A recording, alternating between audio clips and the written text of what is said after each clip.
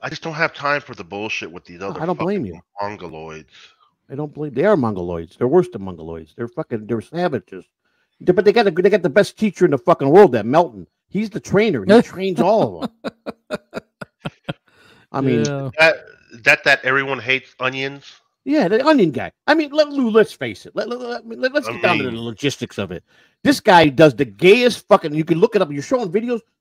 Put in the fucking in the browser. Patrick Melton's proposal. When he proposed to his woman while he was doing a stand-up gig. It's the gayest fucking proposal you'll ever see in the history. You can't miss this proposal. And that's how I found out his weakness. And when he's been attacking me with my dead daughter, I went after him about his wife. 8 months or 8 months to the date of this big fucking proposal.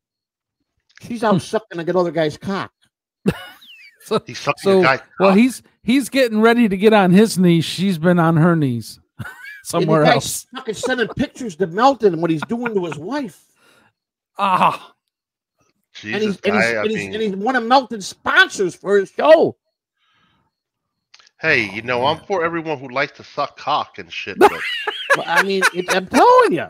Jesus, how is this guy a man? But if you go to Twitter right now, you guys could. The clips are all. You just got to hit the button. Like you guys were showing, you want to show a couple of them.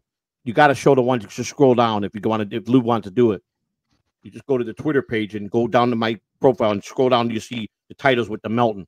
15 seconds of classic, man. This was Definitely when he ran and closed his show up. It was classic. That's when his fans, a lot of his fans, finally showed me a little respect because they chew me up every day. He sends the moles on me, and they come and they fucking it sounds like it's been good for you in a way. Yeah, I mean, in terms of you got tons of subscribers, man. I mean, you're growing it. I worked hard, but I got a lot of those from Michael Francese. Okay. I'm a member of his inner circle. And okay. I've been with him ever since he started. So I posted every day in their inner circle. Nice. Guys, come over and subscribe and like my channel. And a lot of them just did it because I'm a member. Oh, nice. I think we got about 1,500 or 1,800 people just from that site. Joey C's in the family. Yeah, I mean, Michael put a word out there and they helped me. But he's got 1.5 million subscribers. I was hoping I got 500,000, but that didn't pan out too good. I got about maybe a 0.5% of what he's got, Yeah, maybe. But I'm still grateful for what he did, Yeah, so. Some people they don't go into the area where they can subscribe. They don't like these people that he's got. They don't like the comedy Dabbleverse shit. These are all well-to-do people that are business people. So this is not. Michael don't even understand why I'm over here. He don't understand, but he don't. He supports me whenever I want. But different. He's a good friend. It's crazy. But here's the best part, Lou. I know you've challenged a lot of people. When they come to me now, you don't want to fuck with the Dabbleverse.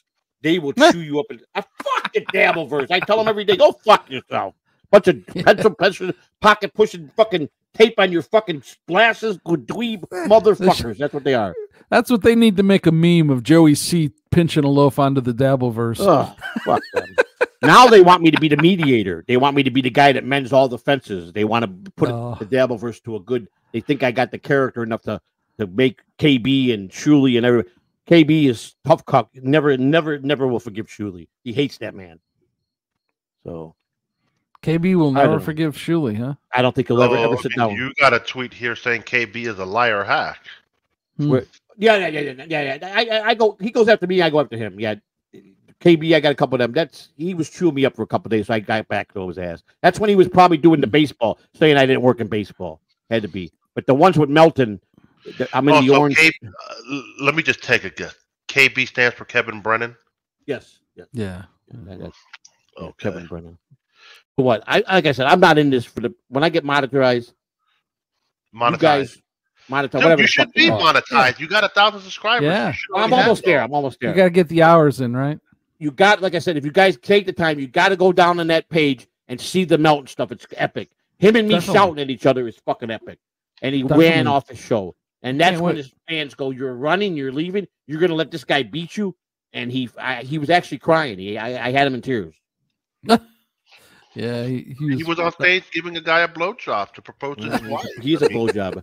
He's a fucking blowjob artist. Yeah, he might have had some pain in his knees or something, I don't know. Well, he's not pain. He's fucking drunk. Half the time he's drunk on a show, or he's fucking weeded out. Now he's talking about bragging how he's on pain medication because one of those big rich guys that give big super chats, David Chandler, gives guys $1,000, $2,000, hands it out like fucking candy. And he gave Melton $1,000 to go do his show from the hot tub, half naked. Because I think Chandler is one of the weird fucking guys that is in the guys. You know, so he gives $1,000 out to all these guys to do weird shit.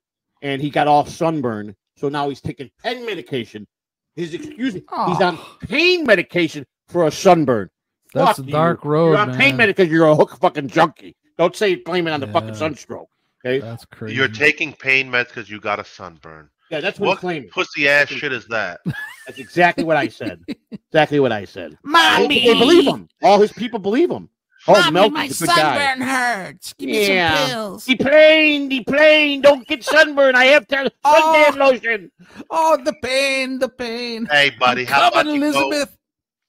Go down to your little Walgreens and buy yourself some aloe vera and rub it on your body.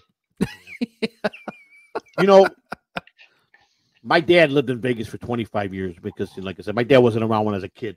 But when I got to know him when I was an adult, he ran out of Chicago. He was a crooked cop, my dad.